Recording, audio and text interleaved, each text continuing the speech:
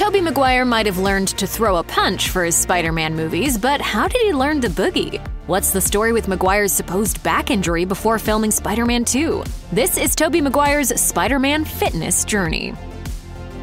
Tobey Maguire went through a nearly unbelievable amount of training to portray Spider-Man, but he didn't join the production without any fighting and fitness experience whatsoever. After production had wrapped, Maguire spoke with Howard Stern about how he became a part of the first Spider-Man film. According to Maguire, director Sam Raimi wanted him for the lead role from the very beginning, but the executives at Sony needed a little bit more persuading before they would believe that he could convincingly play the wall crawler. Even after sending in an audition tape, there were some doubts about whether or not he was athletic enough, or if he would believably be able to fight off New York's bad guys like a flesh-and-blood superhero. They saw the tape and they said, well, we know he can act, we want to see him do an action scene. Amid those doubts from executives, Sam Raimi stepped in to help Maguire secure the role. For the sake of demonstrating his capabilities, the two of them filmed a short video that featured Maguire performing some general fighting moves and taking out some anonymous villains while wearing a blue unitard. Maguire wanted to show not only that he could handle some intense fight scenes, but also that his body was convincingly muscular. He wasn't too far away from looking the part already, so he pulled the unitard down around his waist to show off the muscles he already had. The tape did the trick, and shortly after sending it in, Maguire was finally approved to join the project and start his superhero training.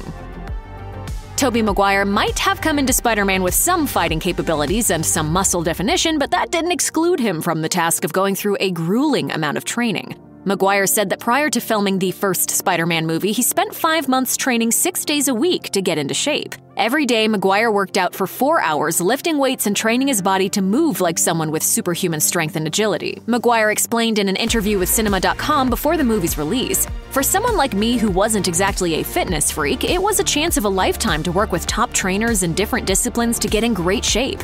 I'm going to try to stay buff as long as I can, but it takes a lot of discipline and staying away from your favorite junk food." The amount of time and effort required to maintain that Spider-Man body would be too much for anyone other than the most dedicated gym rat. But the actor was able to get there for the short window of time he needed to for the sake of the movie. Maguire can hardly be blamed for later admitting that he left his grueling training regimen by the wayside when the film was finally done. You're not Superman, you know.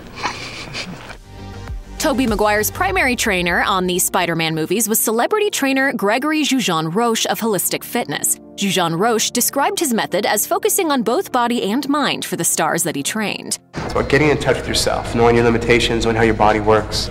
Of course, the training also ensured that Maguire looked the part too. Of the famous shirtless shot, Jujean-Roche said, "I call it the champagne shot. That was day 1 of shooting. We did all that, and we were like, oh yeah."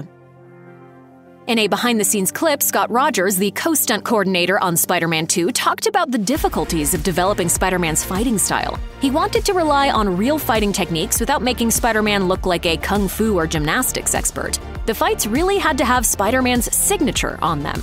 However, because Tobey Maguire wanted to be able to perform as much of Spider-Man's fighting as possible, he needed to familiarize himself with all of the techniques that were combined to create the Spider-Man style. Luckily, he had the help of martial arts expert Stephen Ho, who previously played Donatello in Teenage Mutant Ninja Turtles 2: The Secret of the Ooze. The former Ninja Turtle had high praise for Maguire's work ethic when it came to his fight training. He was into it as an art form as opposed to just, learning the tricks he had to learn to look good on camera. Bulking up to play Spider-Man meant lifestyle changes for Tobey Maguire that went well beyond simply spending several hours a day in the gym. He needed to completely transform his diet to ensure that he was eating enough calories and getting enough protein to transform his body. Maguire told Howard Stern that while preparing for the role, he had a nutritionist who helped him plan every single one of his meals. He would sometimes eat 5 times a day just to make sure he was getting enough energy for his workouts to be effective. The superhero diet was even more of a challenge for Maguire than for other actors because he couldn't rely on eating traditional protein sources like chicken and red meat. Maguire became a vegetarian in the mid-90s, and he's never looked back. To keep himself sane during the training process on each of the films, Maguire allowed himself to break away from the intense diet and workout restrictions on a regular basis. The regularly scheduled free days gave Maguire the reprieve he needed to keep his enthusiasm going for months on end.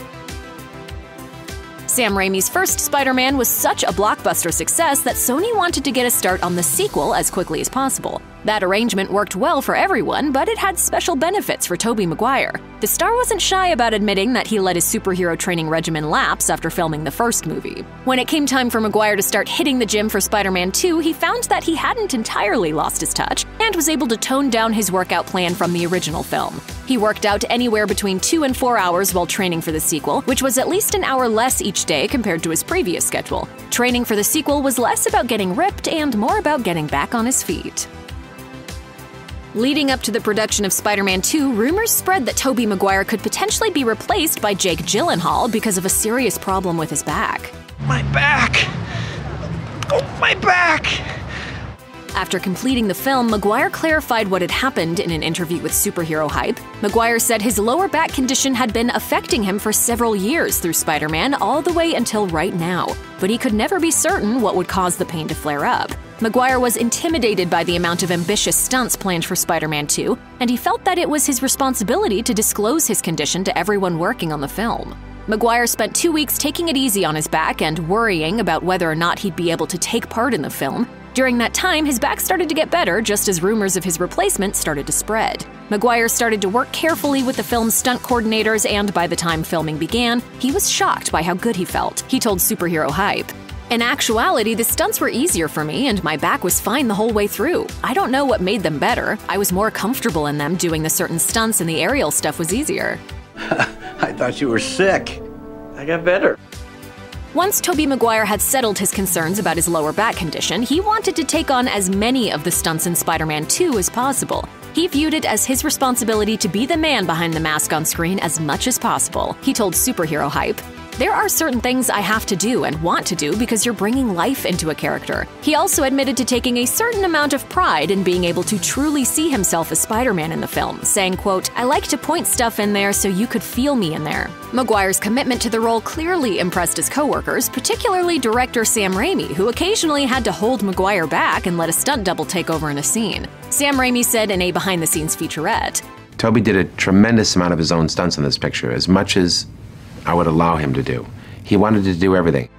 For Spider-Man and Spider-Man 2, Tobey Maguire had to completely transform his body. He lifted weights, tirelessly worked on cardiovascular exercises, and mastered a wide variety of fighting techniques, but years of training still left Maguire unprepared for the most memorable moment in the trilogy's conclusion, the dance scene. The actor told BlackFilm.com all about the new training he underwent for the trilogy's final film.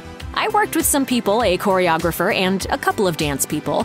He had to learn the right moves to bring Peter Parker's symbiote-inspired overconfidence to life, and fans will likely never let him forget it." Maguire explained that the basic idea of it was choreographed, and then we kind of riffed on that and had fun from there. Their fun riffing became the most infamous scene in just about any superhero movie. Maguire may have approached the dance training with the same enthusiasm as his fitness training, but audiences haven't yet appreciated it on the same level. Check out one of our newest videos right here. Plus, even more Looper videos about your favorite movies and TV shows are coming soon. Subscribe to our YouTube channel and hit the bell so you don't miss a single one.